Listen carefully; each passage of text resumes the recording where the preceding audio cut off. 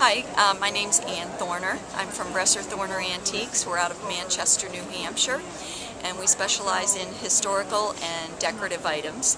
And today I have two pieces of Moclin ware.